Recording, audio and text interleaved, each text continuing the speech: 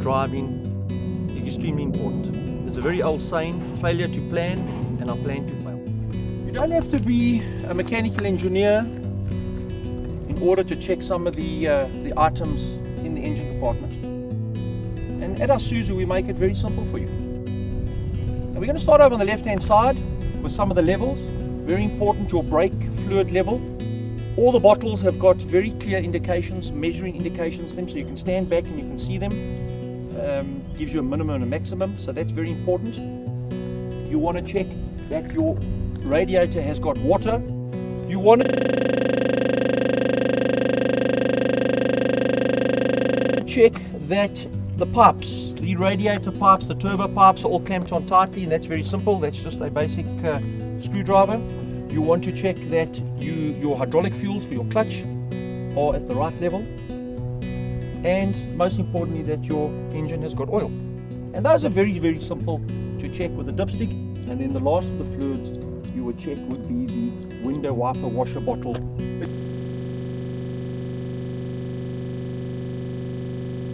Very important to check your undercarriage of your vehicle as well. You do the necessary exercise, you go down, you make sure that there's nothing that hangs out at the bottom. What's very nice on the Isuzus is we've got undercarriage protection. Although you don't just always depend on that, you make sure that that is still in place whenever you want to wander off and go and enjoy yourself in the bush. Why are tyres so important on any vehicle, whether it's an on-road or off-road vehicle? Because at the end of the day, it's the point where the vehicle actually touches the road. And I'd like to show you just some of the basics that we do before we go on a trip. The first thing you want to check that the tyre is wearing even right across the entire width of the tyre. You want to check both sides of the sidewall of the tyre.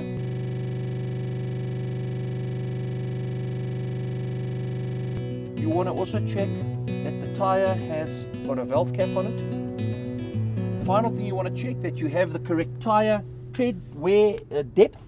The tyre does a fantastic job, and if they are maintained properly, the pressures are checked correctly, you will have no problems with your tyres. As part of your basic vehicle preparation, you will want to take the following with you. Very, very important is your medical kit. Then, one of the most important things, because a lot of people get stuck, they think they're the pros, but not always. They get stuck because they misjudge themselves with situations. My recovery bag, it's got all the necessary ropes, all the necessary shackles, gloves in it, to make sure that you can get yourself out of a situation where you might be stuck in mud and so forth. So, my recovery bag. And then last but not least, the airlift jack. If it happens that I might have to change a wheel on a vehicle, airlift jack, I can raise this vehicle and I can change 2 wheels at any given moment without having to worry that something might go wrong. You need the necessary spanners, your new extensions that clips into each other to eventually get your nice long extension that hooks into your jack to eventually jack your vehicle up. Very important piece of equipment is your triangle, especially at night if you end up next to the road. I always just keep a tie-down strap at hand as well. You never know when you need to use this. This is a very handy piece of equipment to have around you.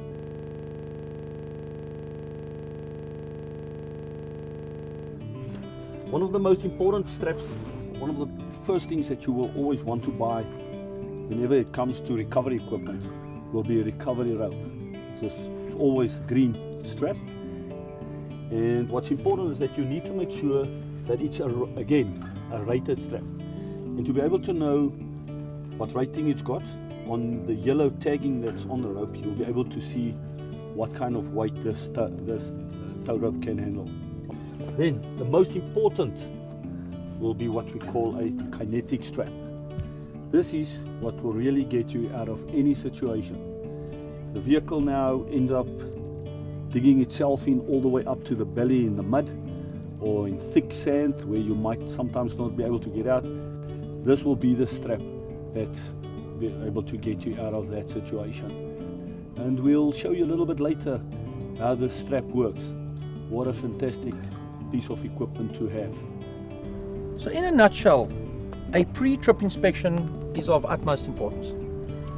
It just gives you the peace of mind knowing that your vehicle is in a safe roadworthy condition. that you're going to have fun on the weekend, wherever you might be going, on a trail or a weekend away or cross border, that you're going to have fun, you're not going to damage your vehicle, and I think the most important thing is that you're going to bring yourself and your family home and your friends in one piece, having an awesome weekend driving these magnificent cars.